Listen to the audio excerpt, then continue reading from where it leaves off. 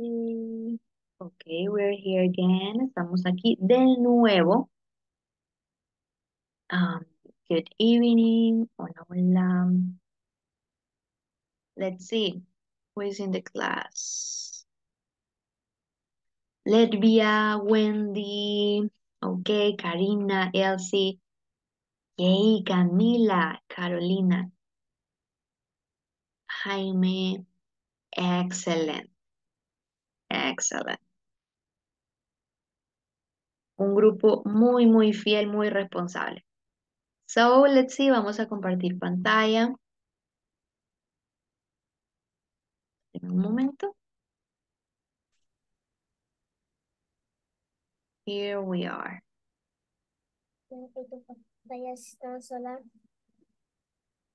Mira, arriba de la refri está la cajita de Well, los...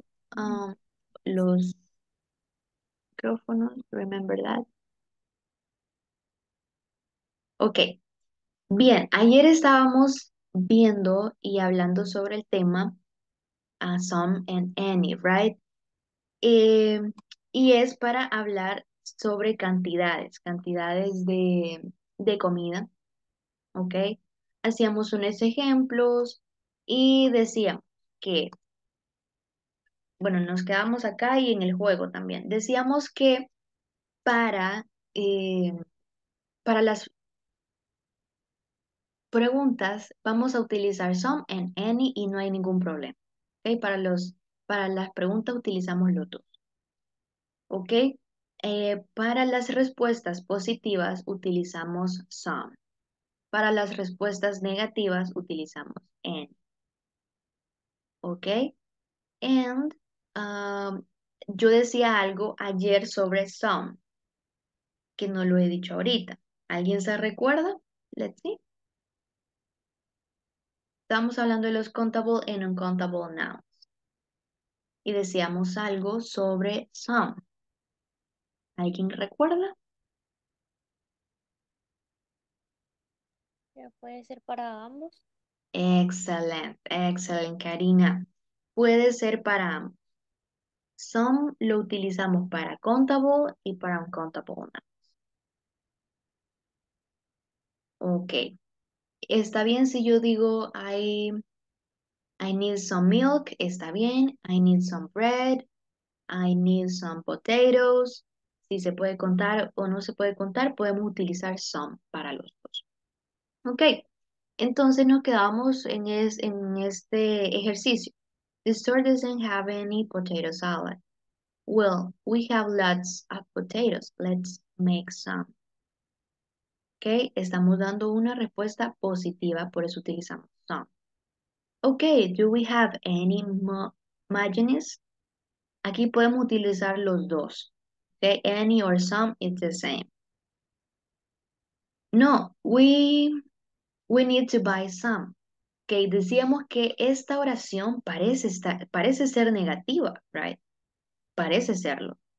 Pero no tiene sentido si ponemos any, porque ellos dicen, ellos dicen, necesitamos comprar, si ponemos any sería, necesitamos comprar ninguna, right? No tiene sentido.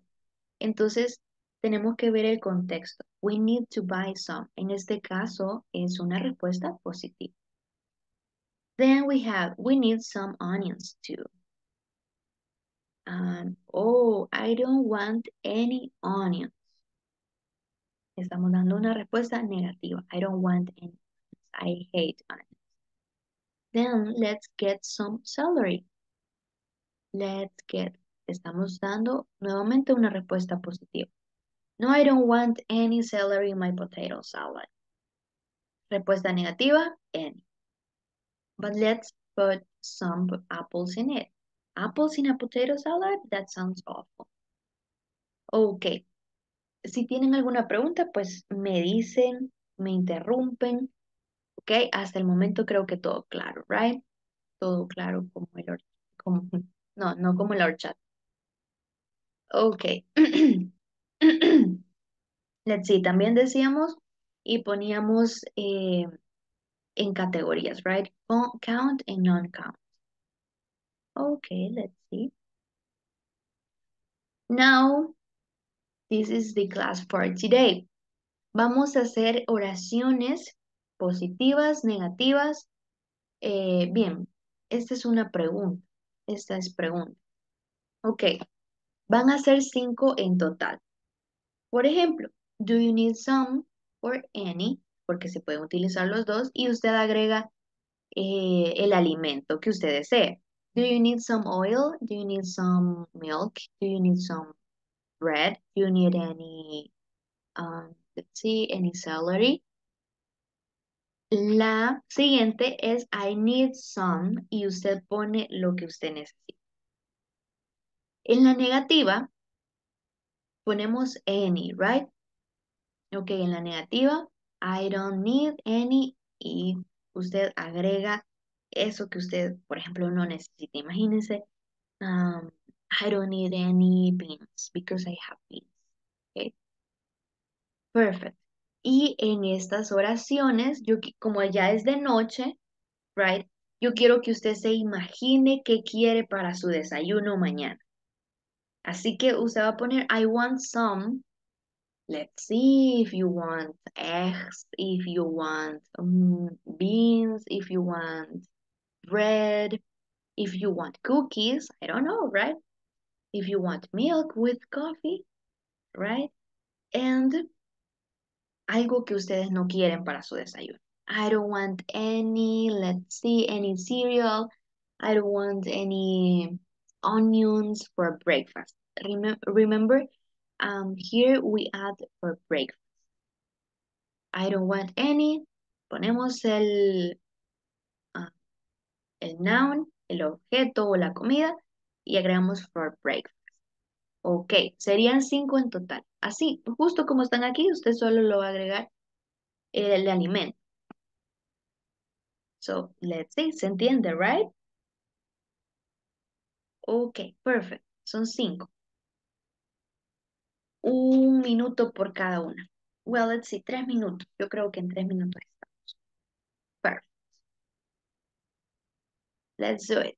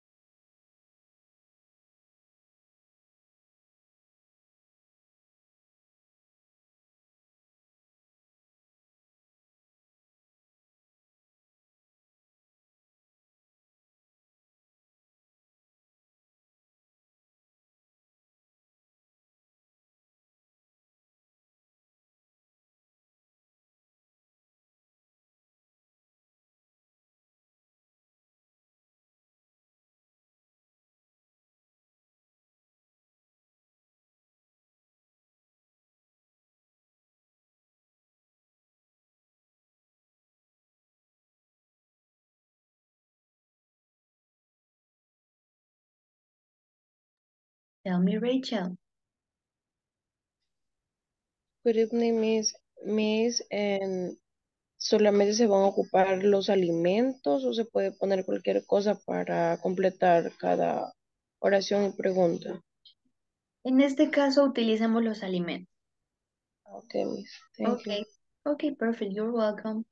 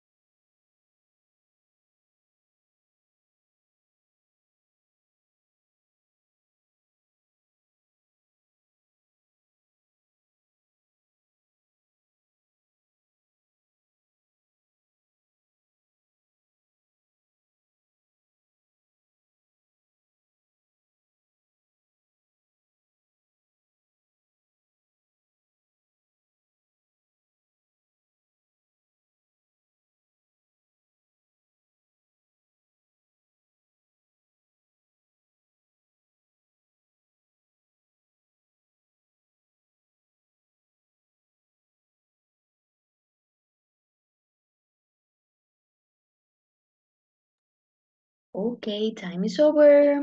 Let's see, a volunteer. ¿Qué quiere decir las 5? Let's see, a volunteer. We want to listen to you guys. Vamos a escucharlo.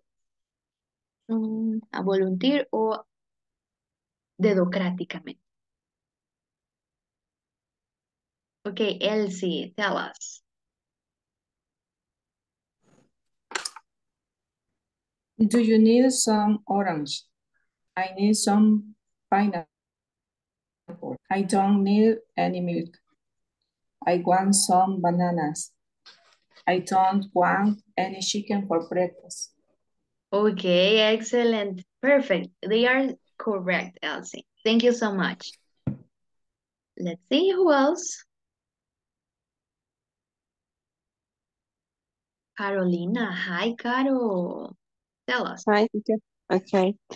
I want some juice and carrot. I don't need any pupusas. I want some potatoes. I don't need any onions. I want some fruit. I don't need any soda. I don't want any soda for breakfast. Okay, perfect. Excellent. Excellent, excellent, Caro. Let's see the last one. Un último.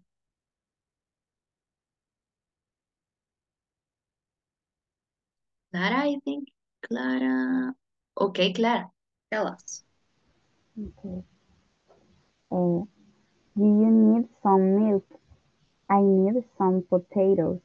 I don't need any bread. I want some milk, eggs, and fruit. I don't want any chicken for breakfast. Excellent. You see, as simple as that. Thank you, Clara. As simple as that, as easy as that. Tan simple como eso, tan fácil como eso. Ok, como les digo, si tienen alguna pregunta, por ahí me interrumpen y la resolvemos. Ok, let's see. We have a practice here sobre las culturas.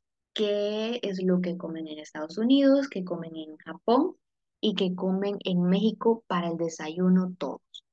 Ok, así que voy a compartir pantalla y podamos, let's see, ver el let's see here.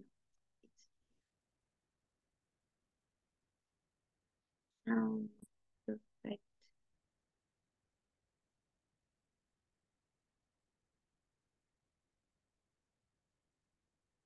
Hi everyone, in this class you'll learn about common breakfast foods in different countries.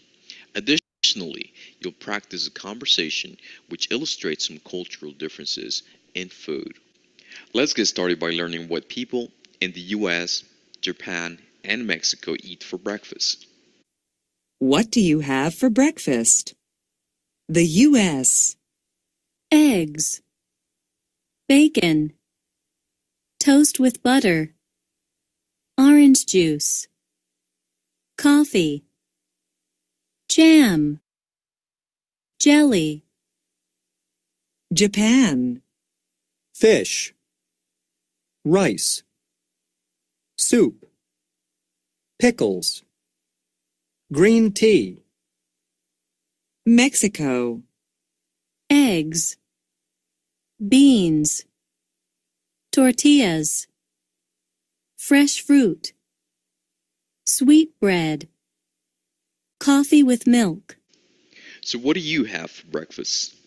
Next, what I would like for you to do is to listen to a conversation which illustrates this topic.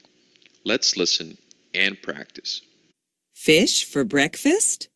Let's have breakfast together on Sunday. Okay, come to my house. My family always has a Japanese-style breakfast on Sundays. Really? What do you have? We usually have fish, rice, and soup. Fish for breakfast? That's interesting. Sometimes we have a salad, too. And we always have green tea. Well, I never eat fish for breakfast, but I like to try new things. Now it's your turn to practice this conversation along with the vocabulary. You may watch this video as many times as necessary. I would also like for you to answer the following question in our discussion forums. What do you have for breakfast? Okay, let's see. Weird, right? Fish for breakfast, un poco raro, pero son las culturas. So, tenemos vocabulario nuevo aquí. Bacon es tocino. Toasts with butter es tostadas con mantequilla. Jam or jelly es gelatina. Okay, imagine. Let's see. Fish, rice, soup. Pickles es pepinillos. Son los pepinillos. Let's see. Beans, you already know what is that. Fresh fruit, sweet bread, coffee with. Ok. No hay ningún vocabulario nuevo aparte de ese, right? Okay, let's see. Now it's time for us to practice. Conversation, fish for breakfast? Kind of weird. Para el desayuno, comer pescado frito, imagine. Okay, let's see. Who wants to be Sarah and who wants to be Kumiko? Rachel, excellent. Rachel and Camila in this case. And then Caroline. Okay. Rachel, you will be Sarah and Camila Kumiko.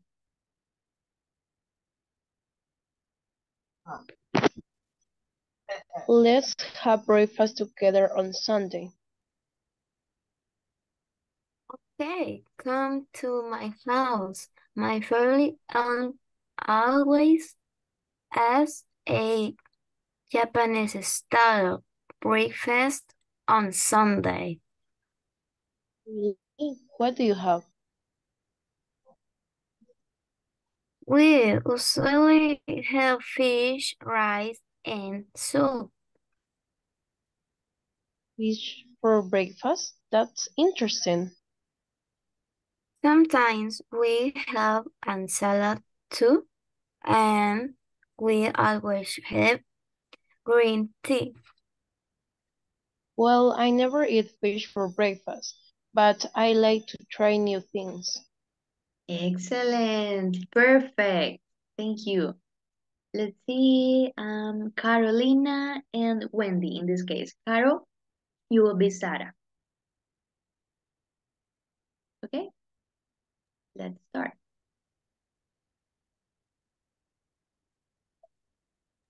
Okay. Let's have breakfast together on Sunday. Okay, come to my house. My family always has a Japanese style breakfast on Sundays. Really? What do you have? We usually have fish, rice, and soup. Fish for breakfast? That is interesting. Sometimes we have a salad too, and we always have a green tea. Well, I never eat fish for breakfast, but I like to try new things. Thank you. Okay, You're welcome. excellent. Excellent. Perfect. You see? As simple as that. Excellent.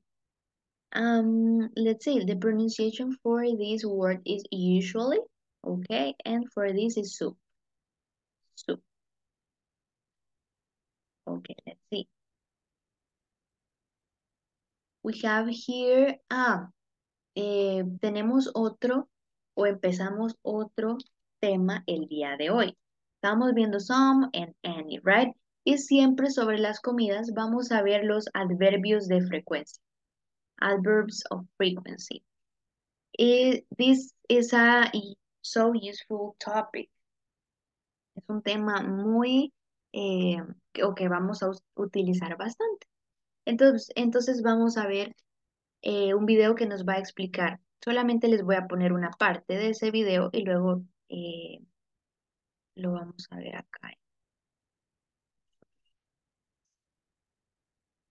Ok, let's see.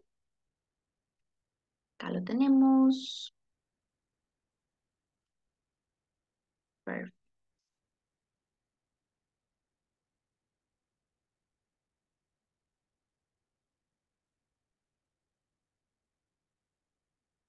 Hi everyone. In this class you'll learn how to use adverbs of frequency when talking about food. Let's get started by analyzing the examples on the chart. Adverbs of frequency. I always eat breakfast. I usually eat breakfast. I often eat breakfast. I sometimes eat breakfast. I hardly ever eat breakfast. I never eat breakfast. Sometimes I eat breakfast. Do you ever have fish for breakfast? Yes, I always do. Sometimes I do. No, I never do. Always. Usually. Often. Sometimes. Hardly ever. Never. Let me start by explaining what adverbs of frequency are and how we can categorize them. Adverbs of frequency are words that come before the verbs, and they express frequency. For example, if you would like to express that you take a shower every day, 100% of the time, that will be always. You can use adverbs of frequency for that. For example, I always take a shower.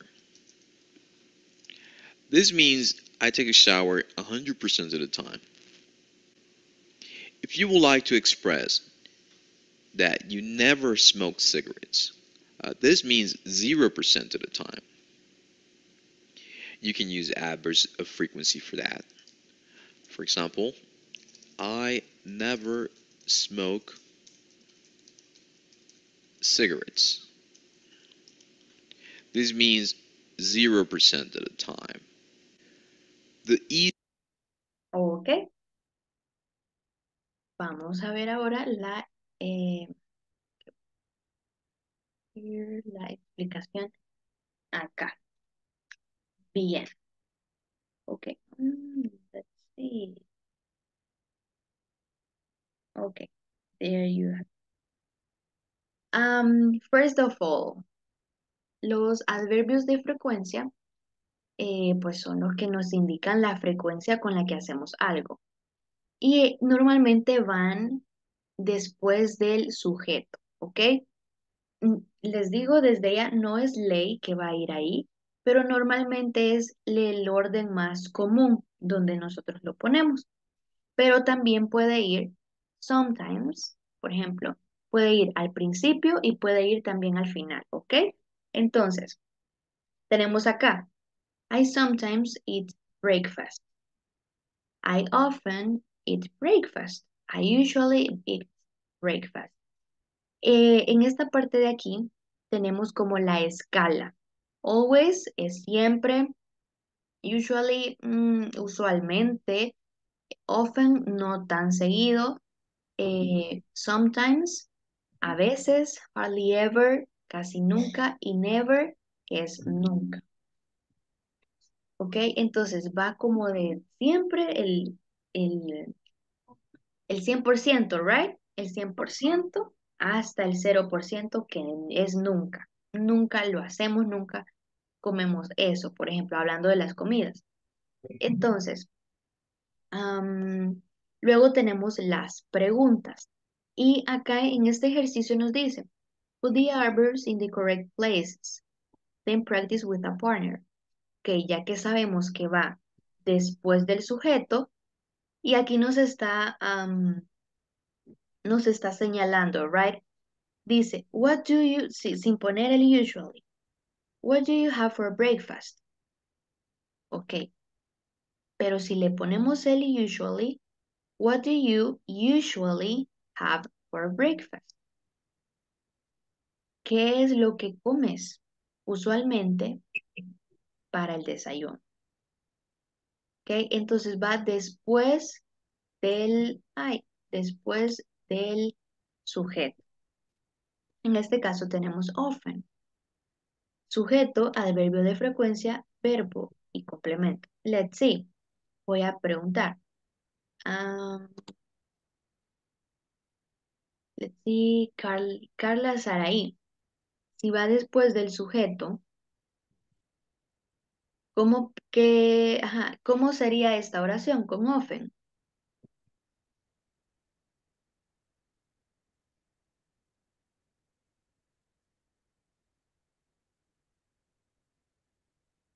¿El micrófono?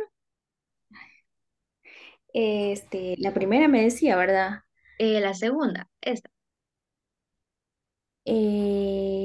Often. Will I have? Are you sure?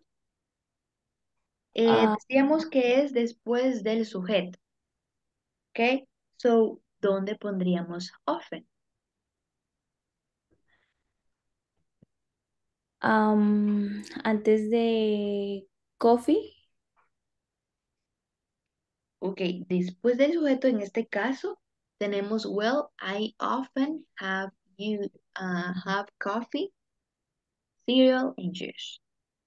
Ok, después, siempre después del sujeto.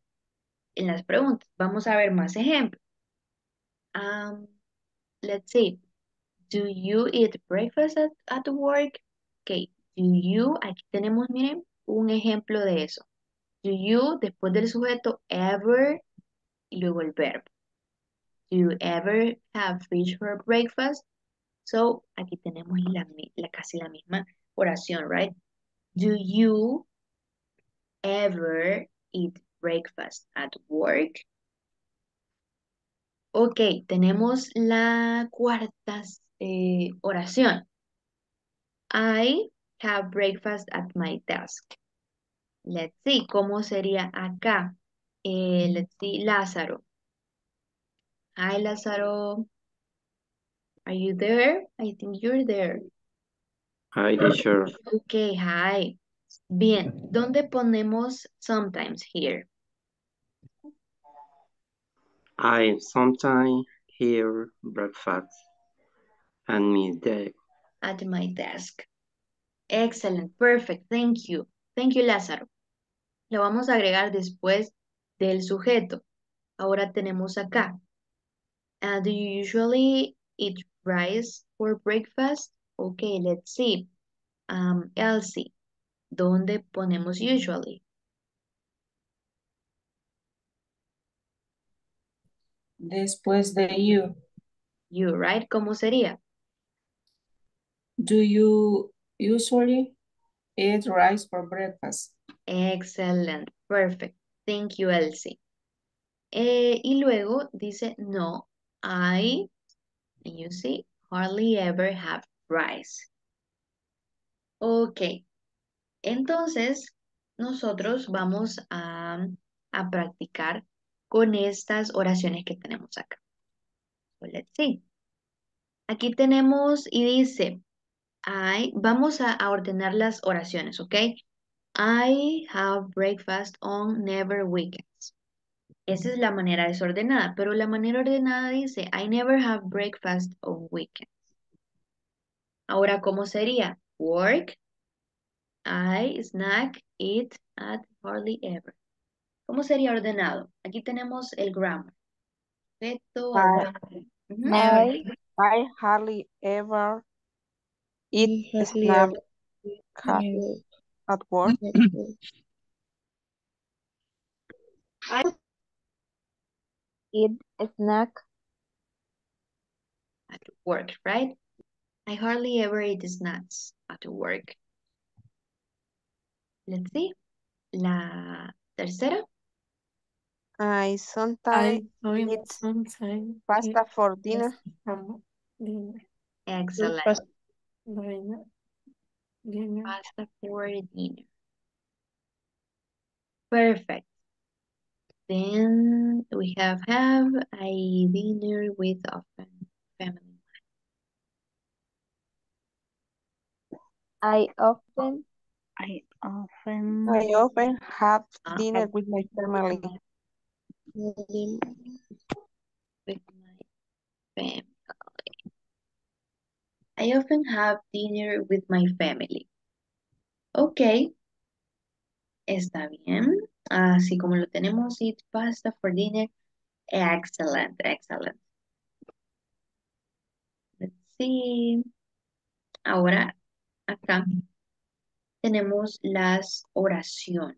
Tenemos unas oraciones. Let's see.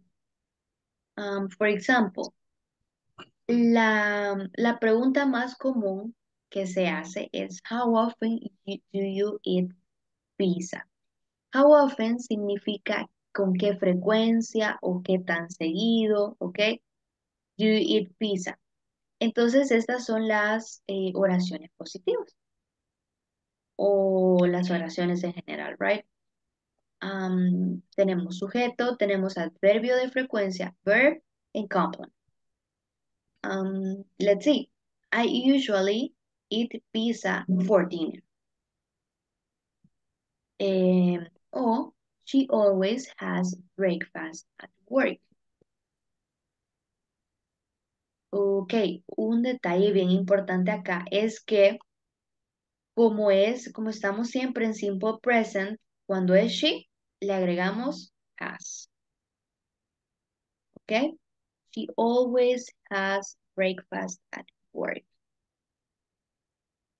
They hardly ever eat in the house.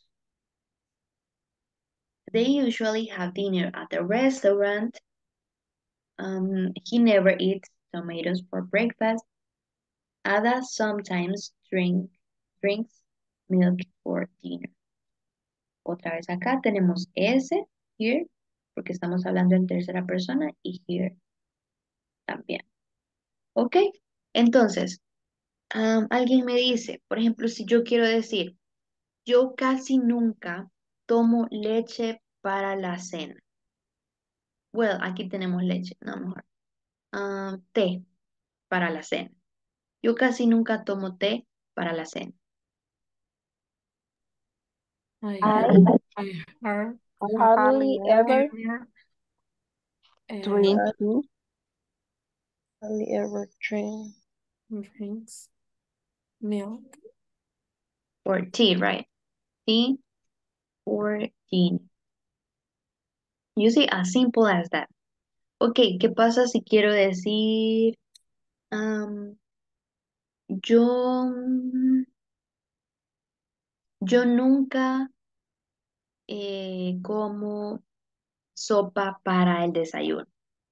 Let's see. I never I never eat soup eat for for breakfast. For dinner.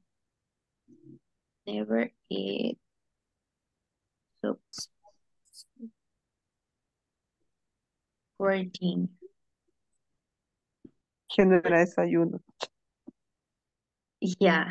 Yeah, for breakfast. Breakfast. For breakfast. I never eat soup for breakfast. Okay, as simple as that. Así de fácil.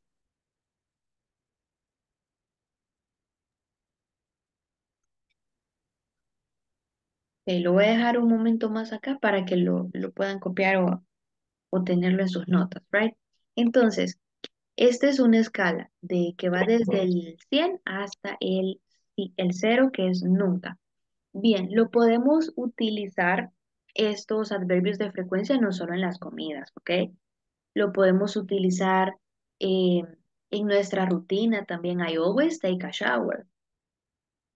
You always attend the class. Tú siempre atiendes la clase, right?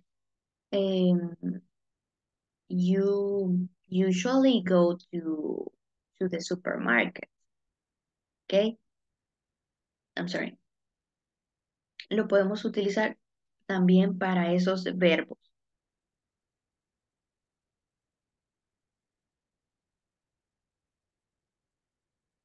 Ok, voy a pasar a la siguiente. Now we have here questions. Ya vimos el positivo, ahora van las questions. ¿De qué se trata esto? Ok, en questions nosotros tenemos do, tenemos subject, tenemos ever, verb, and complement. Ok, esta palabrita le da como el sentido de as, por ejemplo, do you ever have tomatoes for breakfast? ¿Has tenido o has comido tomates para el desayuno? Ok. Y también se puede traducir como eh, ¿comes tomates para el desayuno? Y la respuesta la corta puede ser yes, I always do. Así como en las veces anteriores que damos la respuesta, pero decíamos yes, I do, right? Y aquí podemos agregarle I always do. Or I never do. I never do that. Do you ever have tomatoes for breakfast? No, I never do. I never do. Ok, tenemos una segunda oración. Does she, recuerden, estamos hablando de she, por eso ponemos does. Does she ever eat papaya? Ok. Yes, she always do. Podemos poner yes, she usually do. Perdón, does. Yes, she usually does. Yes, she often does. Or no, she hardly ever does. No, she never does. Esas serían las respuestas cortas. Y tenemos la tercera oración. Do you ever eat soup for dinner? Yes, I always do. Or, no, I never do.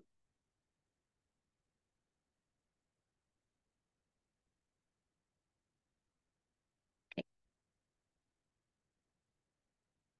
Now, let's see. ¿Qué pasa si quiero poner una cuarta acá? Una cuarta que diga I'm here or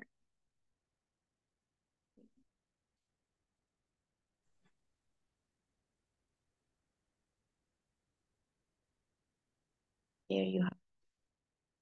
Por ejemplo, yo quiero preguntar,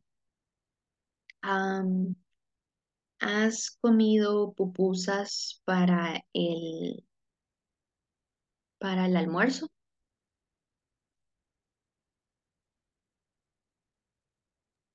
En este formato, ¿cómo lo podría decir? Do you ever eat pupusas for dinner?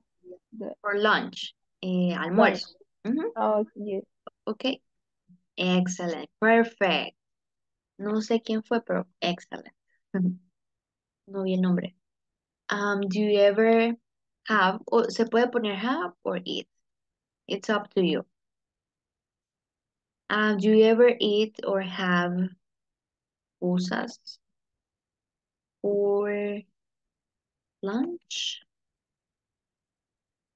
Y el signo de interrogación, ¿ok? No se les olvide. You ever have or eat pupusas for lunch? Yes. I sometimes do. Podemos poner I sometimes do. Or no, I never do. You see? As simple as.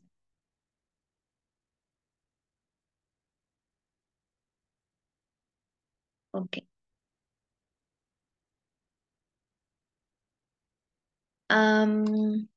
Una cosa, bueno, no voy a cambiar la diapositiva por lo que están anotando. Una cosa bastante importante que quiero que lo tengamos en cuenta es que para las oraciones normales, el adverbio de frecuencia puede ir también al principio o al fin. No siempre después del sujeto. Ya voy a pasar a la siguiente diapositiva y les voy a explicar eso.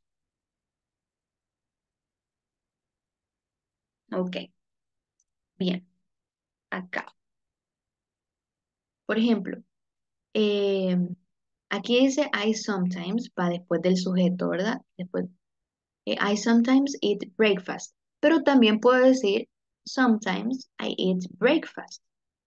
O puedo decir I eat breakfast sometimes.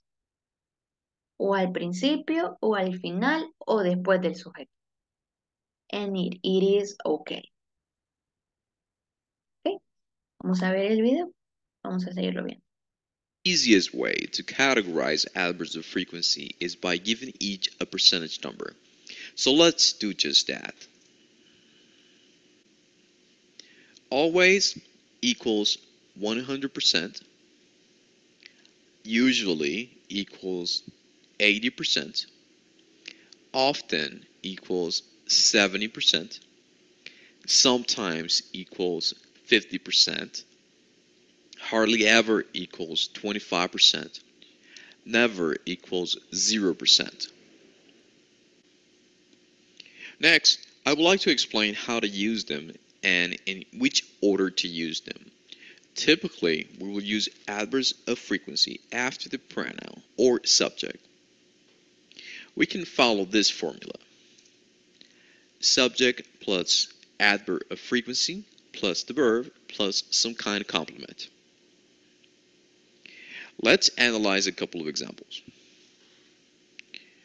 I always eat breakfast. The subject is I. The adverb of frequency is always. The verb is eat. And the complement is breakfast.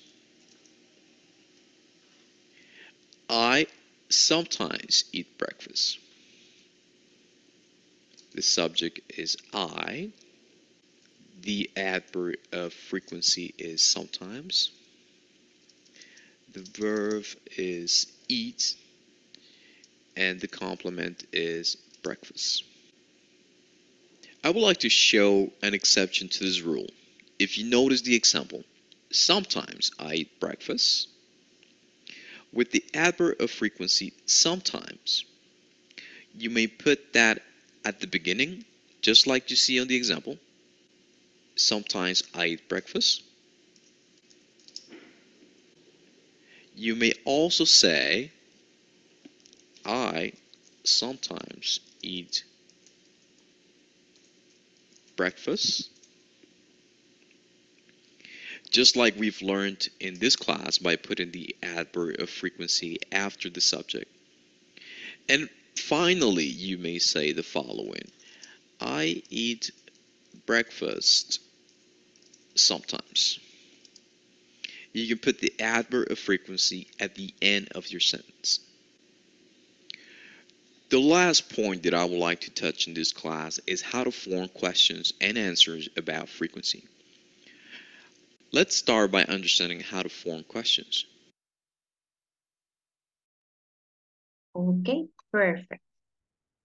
Y veíamos, ¿verdad? Que ¿cómo lo podemos hacer? Puede ser en el principio, el final o en medio, como nosotros lo vimos. Ok, entonces vamos a hacer uso del chat en este momento. Teacher, estaré solo escuchando porque aún no he llegado a casa. Denise. Ok, vamos a ver. Vamos a escribir en el chat 3 de estas. I usually eat pizza for dinner. She always has, for example, has tomatoes for lunch. Ok, 3 de estas. Y vamos a hacer 2 de estas. Uy, 2 de estas. Do you ever have pupusas? Do you ever have corn? Do you ever have milk? Do you ever have cereal? Or does she ever eat, for example, does she ever eat soup? Does she ever eat beans? Does she ever eat? And you add the food, right? Okay. Serían 5 en total. En el chat. en el chat, chat.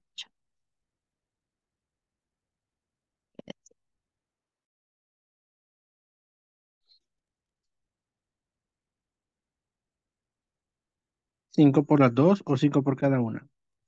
Serían 5 en total, porque digamos tenemos acá, de estas serían 3, Ujú. ¿ok? Y de las preguntas serían 2. Entonces, Ok. 5, ajá, por todas. Ok, let's see, vamos a ver. Vamos a ver si lo hacemos, cómo lo estamos haciendo. Ok, voy a esperar que caigan varios.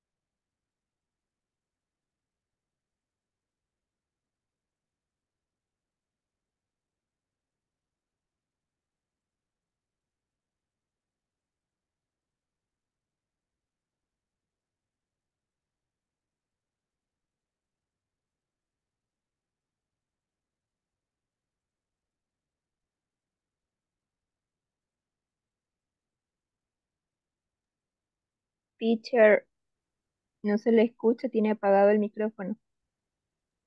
I'm sorry. Ya iba por la mitad. Okay, let's see. Do you ever have beans for breakfast? Okay, yes, I always have beans for breakfast. Excellent. I usually eat soup for breakfast. Perfect. Do you ever drink juice for lunch? Yes, I sometimes do. No, I never do. Okay, perfect. Elsie, I usually eat chicken for lunch. Excellent.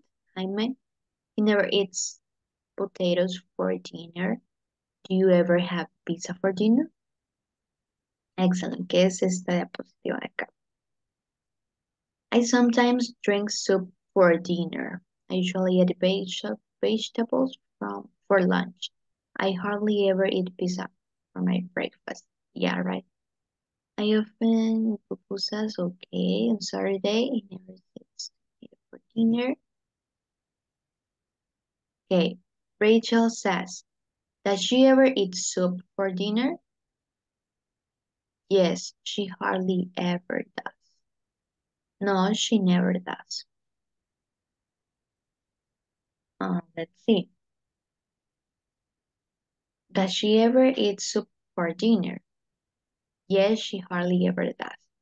Okay, en este caso, Rachel, cuando estamos, digamos, diciendo una palabra o más bien una respuesta positiva, podríamos poner always, usually, often, and sometimes.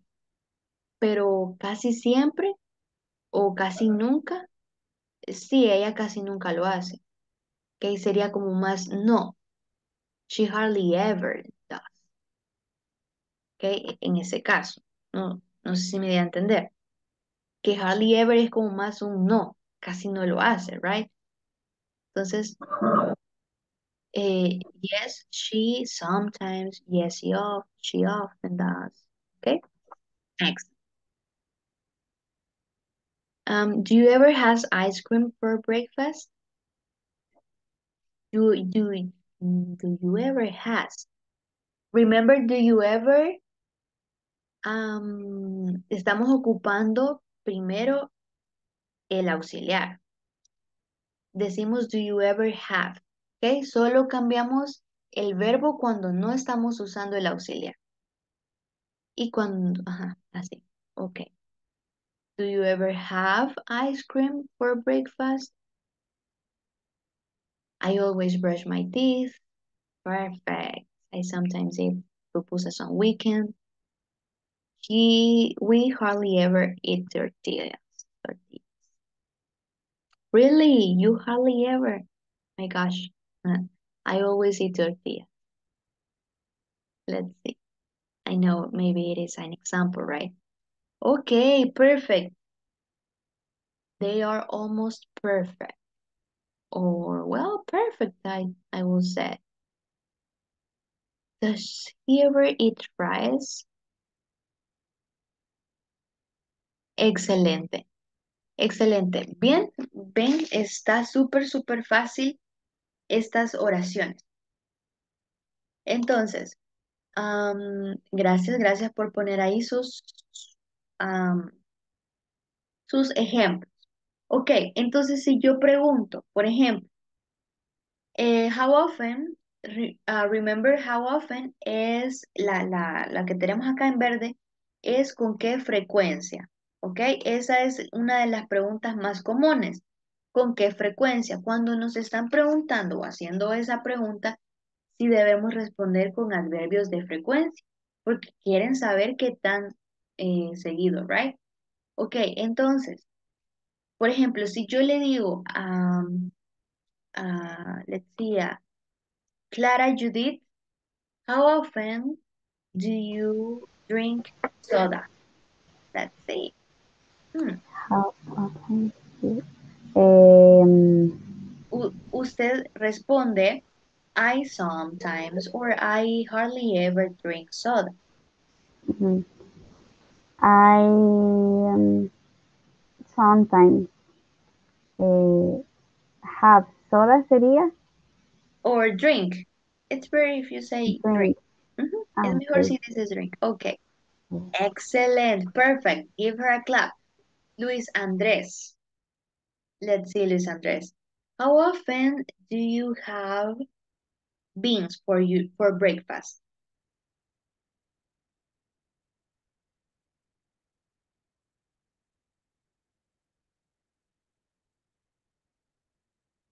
Hola, hola, el micrófono. Justo en el momento indicado a veces no quiere encender, right? Ok, está bien, le vamos a dar un tiempo mientras el micrófono quiere obedecer. Ok, there you Hola, have. ¿me escuchas? Sí, sí, sí. Ok, voy a repetir la pregunta. How often do you... I forget the equation. How often do you... What was the Being, equation? Okay, being, another one. Okay, otra. Um, being teacher. Dígame. beans, yeah, it was beans. Okay. How often do you have beans for breakfast? Always. Okay, Always I eat beans at breakfast. okay, excellent. Okay, puede ser como decíamos, right? Puede ser al principio o al final de la oración, que podemos ponerle el adverbio de frecuencia. Excelente, Luis. Let's see. Karina Canales. How often do you eat chocolates? Um, I hardly ever eat chocolate. Really? Okay, excellent. Let's see. Carolina Beltrán. Okay. How often do you drink, mm, do you drink tea? How often do you drink tea? I drink tea hardly ever. Okay, hardly ever. Perfect. You see, it's so easy. Easy peasy. ¿Alguna pregunta con respecto a este tema? Hola, yo sí tengo una pregunta. Yeah, tell me. El often no me quedó así muy claro. Significa no tan seguido, pero el video dijo otro término. ¿Cómo otra forma se puede usar? Otra forma sería, let's see, no tan seguido. Es que él dijo un término y yo no lo logré anotar, pero entiendo que es a veces o no tan seguido. Sí, es que es como ¿cómo le puedo explicar? Depende Se del pa- contexto. sí, se parece a sometimes, Ya, pero ok, es un poquito más seguido que a veces, right? ok, Ajá, gracias. A menudo. Quizás ajá, a a menudo. menudo, A menudo, a a menudo. menudo, ujú. No es como a veces, pero a menudo, no tan seguido, o sea, ya, algo así sería. Ok, ¿otra pregunta?